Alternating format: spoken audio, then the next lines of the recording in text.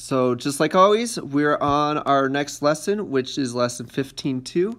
We did the beginning in class for our independent practice, so we are now going to move on to our next part. So that's been done in class, so hang on to number 5. The angle turns through a fifth of the circle. So if it's gone from here to here, how much has it gone through? Remember, the circle is 360, and so what do I need to do? I need to find 1/5 of 360. So whenever I hear of, that is that multiplication. So what is 1/5 of 360? So that is 360 divided by 5. So it's going to go in 7 times. Multiply, subtract, check. 1 is less than 5, so bring down. 5 goes into 10 2 times. Multiply, subtract, check.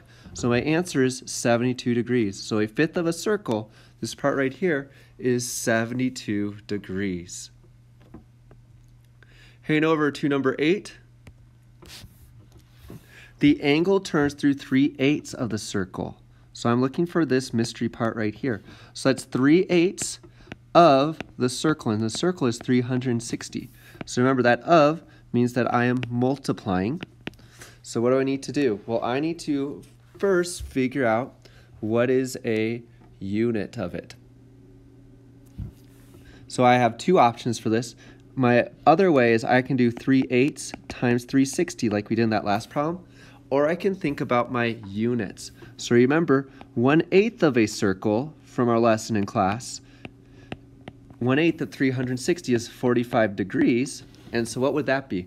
Well, here I have 45 degrees, but I have 3 groups of them. So that's 1 group, 2 groups, 3 groups. So I can do 45 times 3. So my answer is going to be 135 degrees. 3/8 of a circle is 135 degrees. So now we have this. The angle turns through 2/5 of a circle. So I am thinking, how much is it going to be? Well, I need to break it up into 5 pieces. So 360, I'm breaking up into 5 pieces. That's going to go in how many times? Well, look, right up here, I know that it's 72. So I don't have to redo that problem. But now I have 2 pieces of 72. So I have 1 piece, 2 pieces. So that's 72 times 2, which is 144 degrees. Now my next one, the angle turns through 2/6. Well, here I have 360, and I need to break it up into 6 pieces. So what I'm doing is I'm looking for 1 piece right now, and then after I find what this 1 piece equals, I'm looking for 2. So that's 360 divided by 6. 6 goes into 360 6 times. Multiply, subtract, 0 is less than 6, so bring down. 6 goes into 0 0 times. Multiply, subtract, and check. So 1 piece is 60, and here I have 2 pieces because there's 2.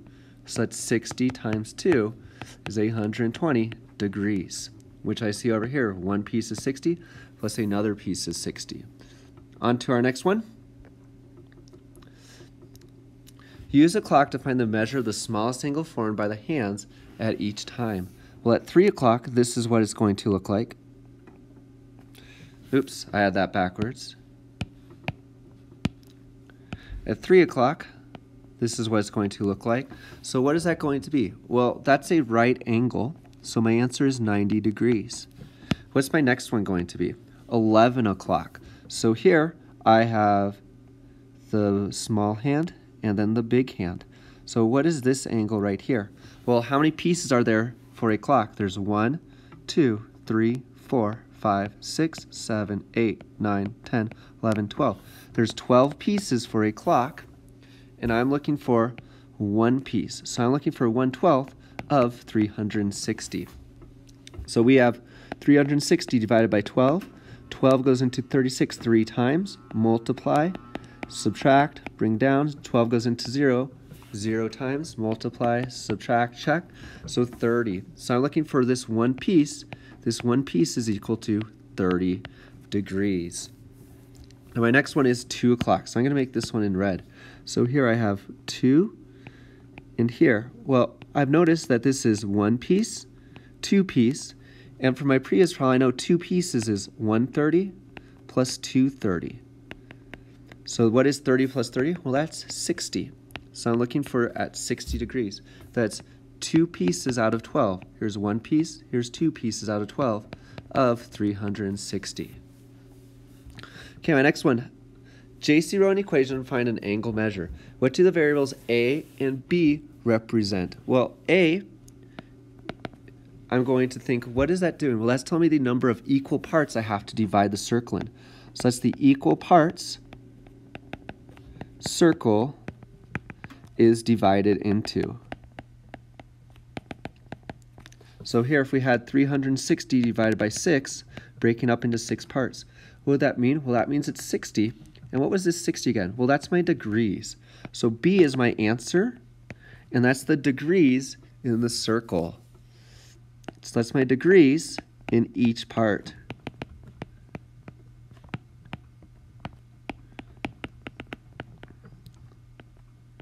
All right, now on to number 11. A mirror can be used to reflect a beam of light at an angle. What fraction of the circle would the angle pass through? Well, here I have 360, and my parts that I have, because remember fractions are always parts over whole or parts over total. My total is 360 degrees, and it's going this much through. So it's going through 120 of them. So what would my fraction be? Well, it's 120 over 60, which I know I can divide by 12. I can divide by 12, which is then 10 over 30, which I then know I can divide by 10, and divide by 10, that numerator and denominator. Whatever I do to the top, I have to do the bottom. So my final answer is 1/3. So problem number 12 says Malik paid $32.37 for 3 books. One book cost $16.59. The second book cost $4.27. How much did the third book cost? Use bills and coins to solve. So what I have is I have 3 books that have been bought. Book 1, Book 2, and Book 3. And all together, they cost this much. All together, they cost $32.37. So what is it I need to do? Well, I have $32.37, and I need to take away this much, so I see what I have left over. So subtracting, I need to do my regrouping. Still need to do my regrouping. Still need to do my regrouping. So this one has 3 different regroupings. So after that one book was spent, what I have left is this much. This much right here is equal to $15.78. Now I need to take away this $4.27 and see what I have left. So how much does this last book cost? Well, this last book cost $11.51. And what I can do to check that really fast is I can add up $16.59 plus $11.51 plus $4.27, and all together, when I add it, it should equal this $32.37. So here we have 10 plus 7. Here we have 13, regroup. Here we have 6 plus 4 is 10, plus 2, regroup. And look, my answers match, so I know I had the correct answer. So how much did that third book cost? $11.51. For number 13, a pie was cut into equal parts. 4 pieces of the pie were eaten. The 5 pieces that remained created an angle that was 200 degrees. What is the angle measure of one piece of pie? So here it was cut into equal parts. We have 4 were eaten, and then we have 5 pieces that remained. So if we have 4 that were eaten, 5 that remained, that means it was cut into 9 pieces. Then we also have 360 divided by 9. 360 goes in 4 times. Multiply, subtract, check, bring down. 9 goes into 0, 0 times, multiply, subtract. So one piece was 40 degrees. What I can also do to check that, because this is 1/9, 1/9 is 40 degrees. What I could also do is it says 5 pieces remain, created an angle of 200 degrees. So I could have also done 5 and 200 and divide that. And you'll notice I get that exact same answer. So I could have done it with the 5 pieces that remained, or I could have done it with the 9 total pieces that I started with. Either way, my answer is 40 degrees. Now, for my next one, number 14, Jake cut a round gelatin dessert into 8 equal pieces. So here's my picture. Here's my round gelatin dessert. There's my 8 pieces. 5 of the pieces were eaten, so 1, 2, 3, 4, 5. What is the angle measure that was left? So I'm looking for this angle. What was left? Well, here, what is 1/8 of 360? For my previous problems, I know that's 45. Just to check, I'm going to do 360 divided by 8. 1/8 of, so remember that is multiplying. 8 goes into 36 4 times, multiply and get 32. Subtract, and I get 4. 4 is less than 8, so I can bring down. 8 goes into 45 times, multiply, subtract, and check. So 45 degrees. So each of these pieces is 45 degrees. And here I have 45 with 3 groups. I have 45 times 3. So what is that? Regroup. My answer is 135 degrees. So the angle of the pie that was left is 135 degrees. For next one, it says draw a line from the time on the smaller angle, the time, let me just restart that.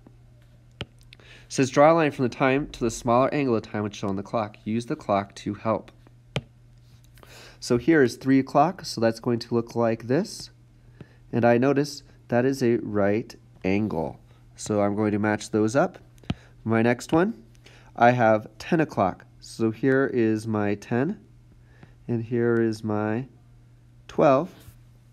And what do I notice here? Remember, a clock, there's 1, 2, 3, 4, 5, 6, 7, 8, 9, 10, 11, 12. There's 12 pieces that this clock is broken up into. So I'm going to break my clock up into 12. And for my 10 o'clock, I'm looking for these 2. So what is that? Well, what is 1/12 or 1 piece of 360? For my previous clock problem, I know that 12 divided by 360 is 30. So that means each of these pieces is 30. So here I have 2 pieces, 30 and 30. So 30 times 2, or 2 pieces, is 60. For my next one, we have 6 o'clock. So here we have big hand is at the 12. And then 6 o'clock. So notice that's a straight line, and straight lines we know are 180. We also know that's 1, 2, 3, 4, 5, 6 pieces. So 6 times 30 is also equal to 180. So my last one to check out, we're going to go with this dark marker color with blue. We have 4 o'clock. So 4 o'clock, we have, again, 12 and 4. So what do we have? We have 1, 2, 3, 4. So we have 4 pieces. Remember, 1 piece is 30. Let me write that a little better there. And we have 4 of them. So that's 4 times 30, which is 120, which matches our last one. All right, that's all we have.